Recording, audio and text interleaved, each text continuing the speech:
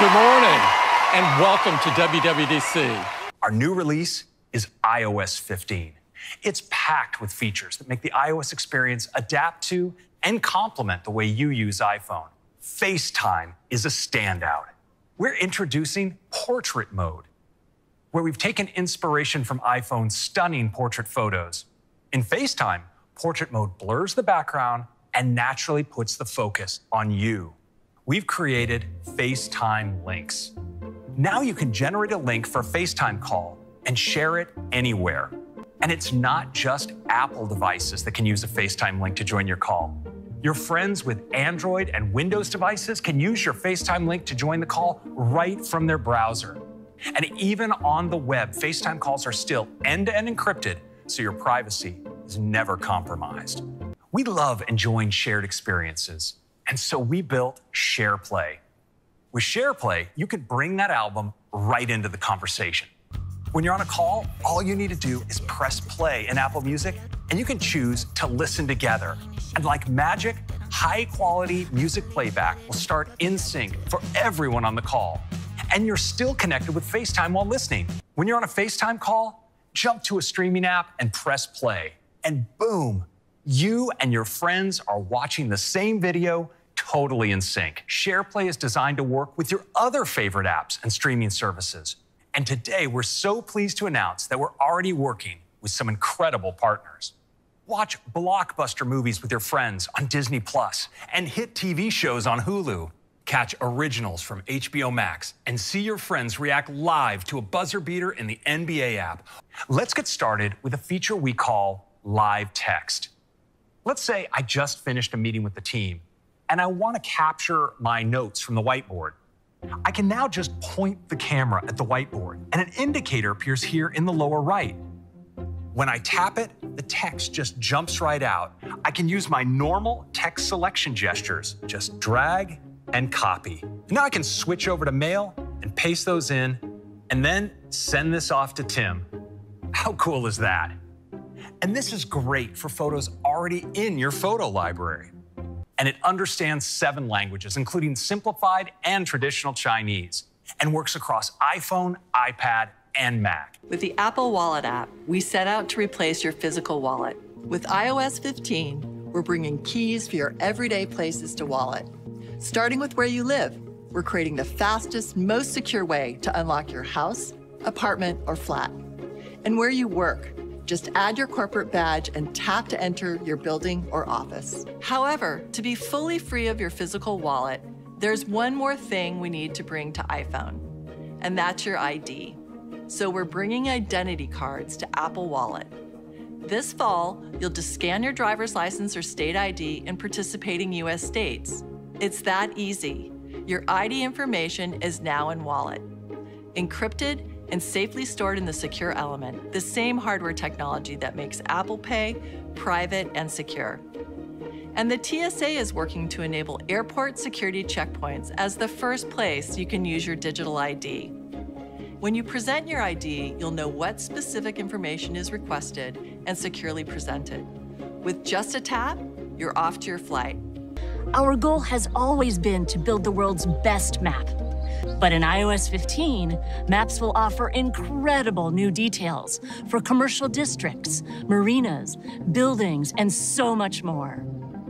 We've added things like elevation, new road colors and labels, as well as hundreds of custom-designed landmarks for places like Coit Tower and the Golden Gate Bridge.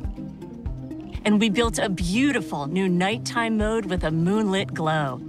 And when driving on highways, Maps now renders overlapping complex interchanges in 3-dimensional space, making it much easier to see upcoming traffic conditions or to know which lane you need to be in.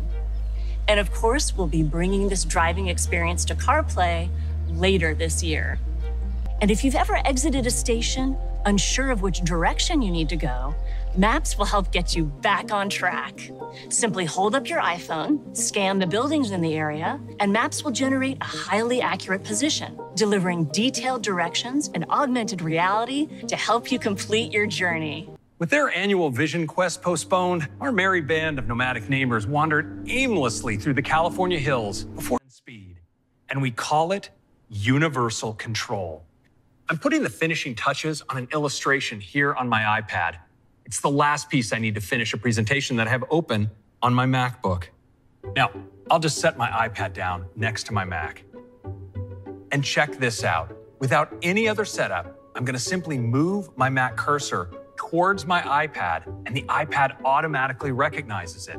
And if I move a bit further, boom, my cursor is now on the iPad. How cool is that?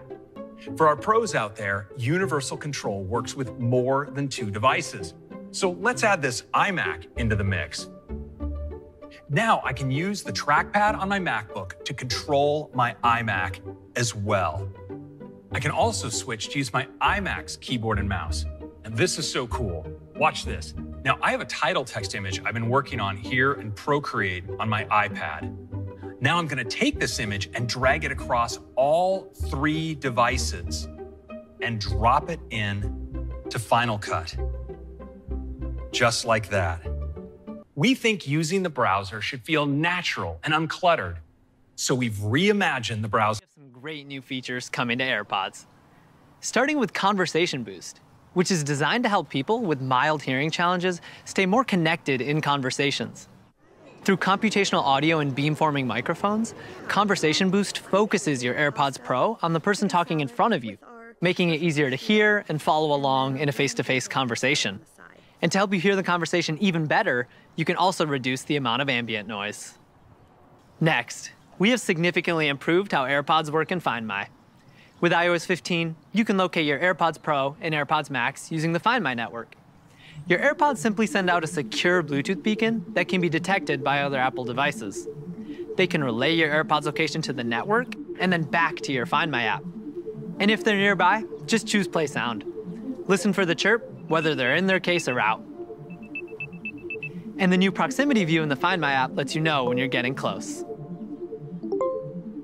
To make it even less likely to lose your AirPods, you can now receive a separation alert to notify you if you leave your AirPods behind. With iPadOS 15, we're taking this versatility further, making iPad even more capable and more intuitive. And we started right on the home screen with Widgets.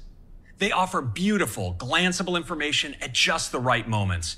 And this year, we have a big update.